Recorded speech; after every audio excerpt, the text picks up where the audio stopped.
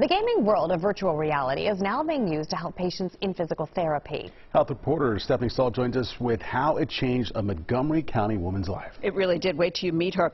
This patient was badly burned and says learning to move again was a little more interesting and fun with the help of virtual reality.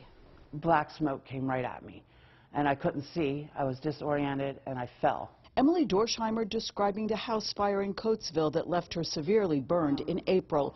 Her husband Glenn says the recovery was torturous. I thought at one time, I was going to be planning for a funeral, honestly.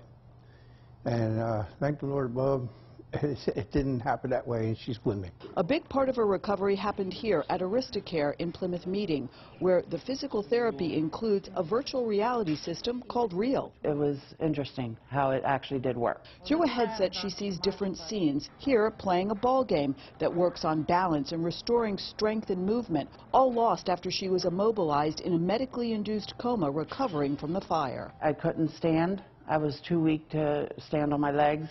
I could not walk, and I could barely speak. 89%. She says after months of rehab, it's all come back with the help of the new technology. This gives us a lot more variety and variability with our treatments. Tim Bullis, the director of rehab, says virtual reality includes games and also real-life situations like bathing and dressing. And there are sensors that go on both hands, both knees, across the chest, and then across your waist.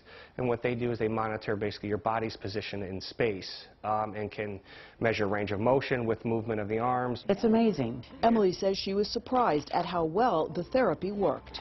I came a long way in a short amount of time. Grateful to be reunited with her husband. I'm amazed at how she came from near death. She's a fighter.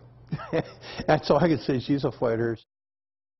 She is a fighter, all right. Emily says she hopes her story inspires others going through difficult times to persevere. She has, and boy, did it pay off. She's been through it, but now on the other side. Very inspirational. And yeah. Technology isn't all bad, you see. Technology is good in this case.